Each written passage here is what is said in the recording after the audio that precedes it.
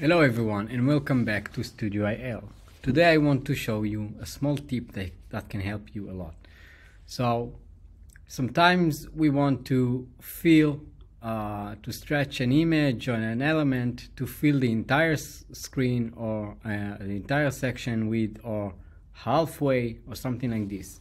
So you do it by dragging or dividing the width of the canvas or something like this. So now you can, instead of doing it, you can simply go to this input and put 100%, for example, or 50%, and it's automatically calculated to the pixel asterisk.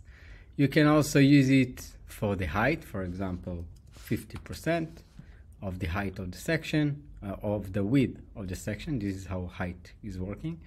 And to fill everything, I can do 100%. You can also use different values, such as viewport height, for example, 25 of the viewport height, all right, or 50 of the viewport height, all right. So this is 50. Its width is 50% of the viewport height. Yeah, that's it.